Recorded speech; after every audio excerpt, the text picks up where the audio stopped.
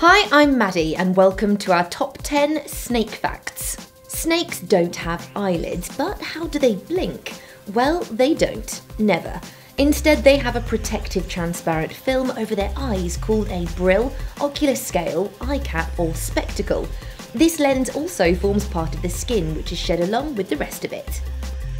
From the northern edges of Scandinavia, where grass snakes who hibernate to escape winter's chill can be found, to the sun-baked deserts of Australia with its venomous death adders. You name a habitat and you can be pretty sure a snake will live there.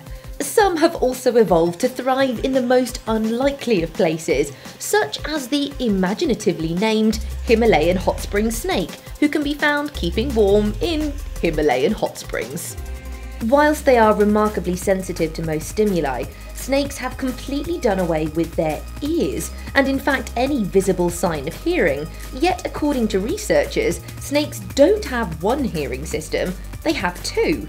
The lower jaw of a snake is formed into a rigid cylinder, and when sound vibrations are picked up through this bone, they travel to a cochlear mechanism, a sort of inner ear, where those vibrations are converted into electrical pulses and transmitted to the brain to be translated. The smallest snake is the thread snake. When fully grown, it measures a paltry 10 centimeters long and is as thin as a piece of string. By contrast, the reticulated python is the longest, with specimens recorded at up to 28 feet, a true giant. While snakes do have a nose, they don't use it to smell. That is left up to its tongue.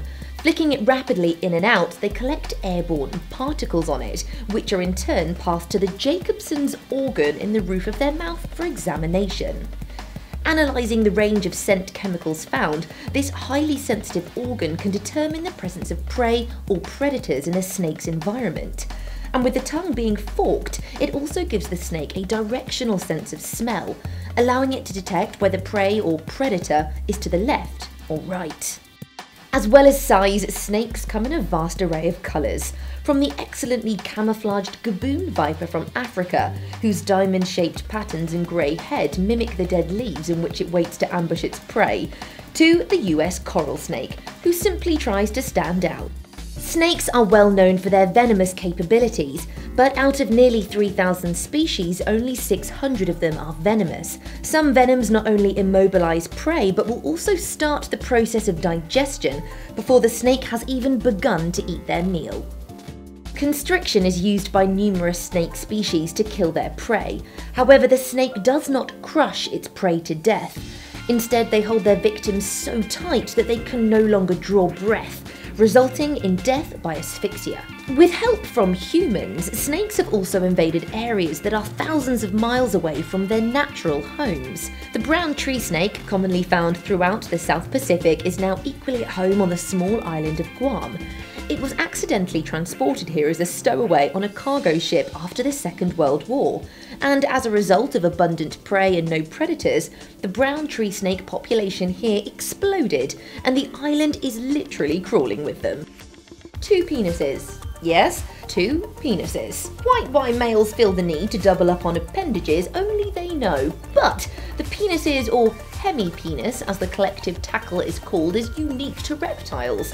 And while they have 2 to choose from, only one is used at a time, which indicates that males might alternate penis use between copulations as a way of increasing sperm transfer.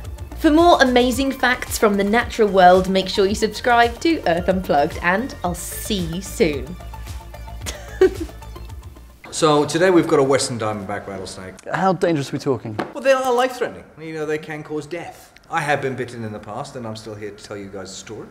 But the venomous procedure that I've put into place works.